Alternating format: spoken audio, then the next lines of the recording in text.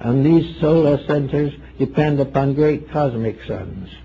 But in all cases, energy is available. The right use is rewarded. Wrong use is punished. And the punishment becomes predictable simply from the fact that the wrong use is practiced. You are going to have the effect if you cause it. And this is not a hand of deity with vengeance. It is simply that when we break the law of any form of life, we endanger ourselves. And in so doing, we also endanger the environment in which we live. All kinds of new ideas are coming in. There are going to be a great number of reforms and a great many improvements in human life. But we're living in only one small level of a many-leveled existence. The ancients knew this, although they were not able to perpetuate it in written form in most cases. But they did know that there are things beyond our perception, and that these things can occasionally be brought within our perception, as in the case of the Sibylline oracles, or the oracle of Trophonius, or the Delphic oracle. Certain vibratory rates are communicated to certain persons. Why? Because within themselves this harmony of relationship has existed. Perhaps it is not obvious where it came from. Perhaps this harmony was established in a previous existence, but it is there. And that type of person is capable, therefore, of a certain pre-knowledge, not of what is going to happen, but a pre-knowledge of what is already happening in the energy fields, but which will gradually come through to the physical. Anxieties, worries, fears, doubts, all these things sometimes represent cracks in the armament which we have built against the world of causes. So we have to find out how to find causes. And the only thing we have to work with is ourselves. And that is why in the ancient mystical systems a whole series of disciplines were imposed, by means of which the person came ultimately to be able to see through the veil of Isis, to be capable of passing alive into the subjective world of vibratory causes. And we have some reports of this, of such experiences. We have reports of the tremendous universe that opens as we have the capacity to see, and that we suddenly realize that this world with all its wonders and phenomena is nothing in comparison to the unseen that we are surrounded by all the time. This material world is hardly better than a tomb in comparison to the tremendous life that exists in space, a life which can be gradually understood and used to perfect or advance the causes of human need. These energy fields will tell us what morality is, if we will obey them. If we begin to recognize the importance of being right, we will begin to recognize how we can use all these forces for the improvement of mankind. We remember the struggles and miseries of Anton Mesmer in his effort to show the use of magnetic healing. Today, magnetic healing is rather well established. Very few people know what magnetism is, but they do know that it produces certain definite results. That's just the beginning of something. The universe around us is an infinitely powerful thing. It has within it the solution to everything conceivable and beyond conception. But it is closed from us because we have only 5 inadequate sensory perceptions with which to explore something that goes on forever. Yet every once in a while something happens that reminds us of this particular situation. We begin to realize that the air around us is not empty. That when we look through and see a mountain in the distance, there might be something between us and the mountain that we can't see.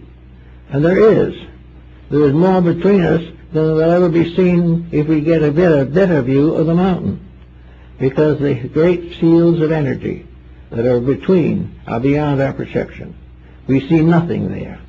But the nothing is because we cannot see, and not because there's nothing there. The eyes are the limitation that we have in the search for reality. And these eyes are wonderful things, but they tell us one message, one thing that we can't forget or ignore. The eye can never see anything that is not physical. It can see physical things as tiny as little atoms and molecules. It can go into mathematical formulas which it can't even see. And as long as we deal only with matter, the great mystery eludes us and always will. There is no solution to this world simply in juggling the elements that are here. The world, we've got to outgrow them. We've got to transform them and release higher forms of corrective energy. The only answer, for instance, to war is peace. And peace is a rate of vibration, war is a rate of vibration. Both are in the magnetic field. Until the war vibration is gradually reduced, until it ceases, peace will be not something brought forth. Peace is the normalcy that remains when the abnormal is removed. All things that are objectionable are here because they await our changing of them. We have set them up ourselves, we are living under them now, and the only way we can ever escape is to get over them. If we can begin to realize this, we will begin to get a new reason for behaving ourselves. We thought, for instance, that virtue is something that everyone is trying to give us because they wanted to impose on us and we wouldn't fight back. This is not the case at all. All that is necessary to this problem is to realize this one thing, that we live in a universe that is larger than physical. More to it than there is in any material phase of life. Some people have thought of it as an afterlife. They thought of it as a place we go when we die. But heaven is a place we build right here if we get to work on it. We will also find that most of the miseries and mysteries of material existence will fade away when we stop causing them. The answer lies again with ourselves. But we have now 3 or 4 religions locked in war. We have the planet suffering as it never has from every type of misfortune that is possible to imagine.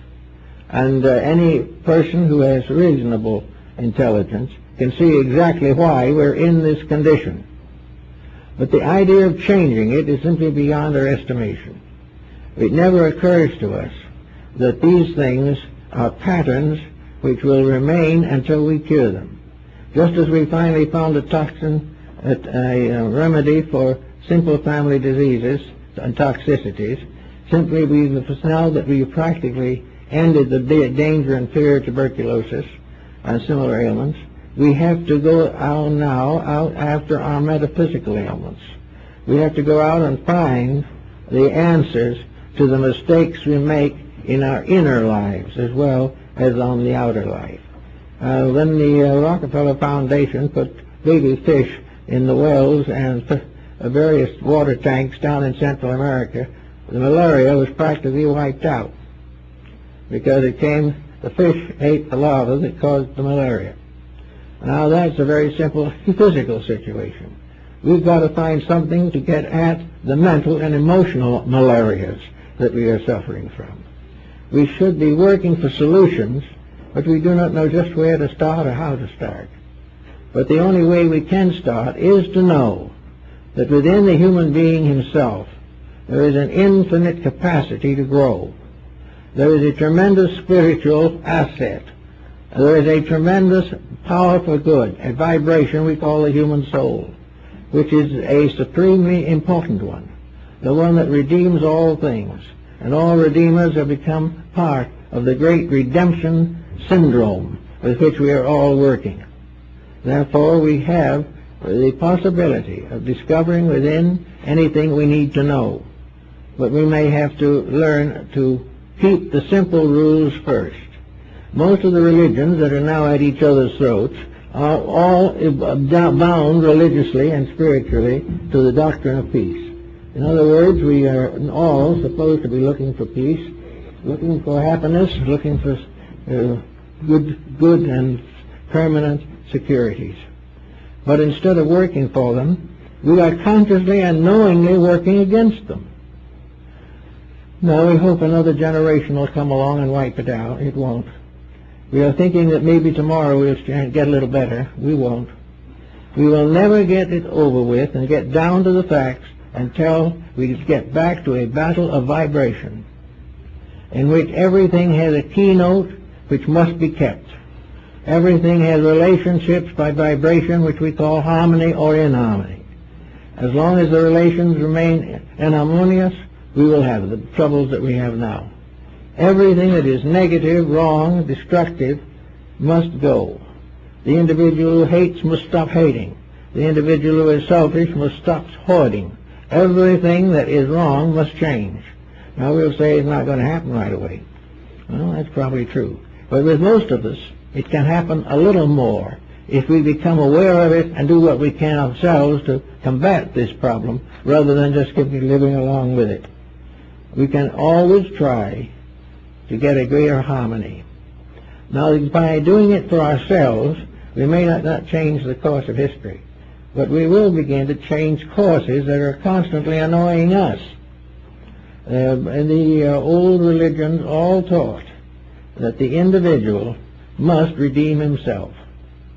And he must redeem himself by the acceptance of his moral obligations to his world, his God, and himself. This can be done by each person. It will save many hours of illness if we are able to make these adjustments. And it's time that we try in every way that we can. It is also true that governments have to be built upon integrities. If they're not, these governments will destroy themselves and bring down their own members in ruins. All of these things are cause and effect, but the agency of this cause and effect is not a deity, but a vibratory law. It is something that is the law of cause and effect in terms of a universal energy. There is no need for anyone to administer it, actually, because it is self-administrating. It is there because it is the rule. It is built into the nature of things. It is part of that eternal thing we call life. Life itself is under rule, under law. Life has its supreme rules, and these rules are administered by various organisms which arise out of this substance of life. Each animal has its law. Each flower has its law. Each human being is part of the same rule. All these things have rules. If you keep them, they keep you. If you break them, they break you. There's no need of thinking of a God of vengeance or something that's going to forgive sin. The only forgiveness lies in the correction of the mistake. And that is the thing that has to be done, first of all. Now, we also remember in the matter of rocking the boat that in the course of ages and so on, we have overburdened nearly all of the hygienic facilities of the planet. We have 6 billion people living on an earth which cannot or does not renew itself as rapidly as its populations increase. We are no longer in the days of Pythagoras or one of the ancients in which the total population of the world was not much more than 200 million. We are no longer in that world. We are no longer in a world where there is infinite land for all. Or that way we can go out and establish our own areas of life with comparative ease. We can no longer do these things. We are in an earth pattern that is becoming more and more complicated. Now, why is it becoming more complicated? I think behind the law is also the factor that we don't want to depend upon escape. In the old times, when it got impossible, they all moved. When the old world was too busy, we created the new world. We've gone everywhere, but nearly every inhabitable area is no longer attractive. We've got them overcrowded, we've got them full of their own problems. We cannot walk out of this complex. We cannot escape the traffic. We cannot escape the factories, or the fumes, or the smog. These things are part of a congestion that has occurred. The only way we can get out of these things is to reduce the pressure which causes them. One thing is that we now believe that luxuries necessities. We believe that an individual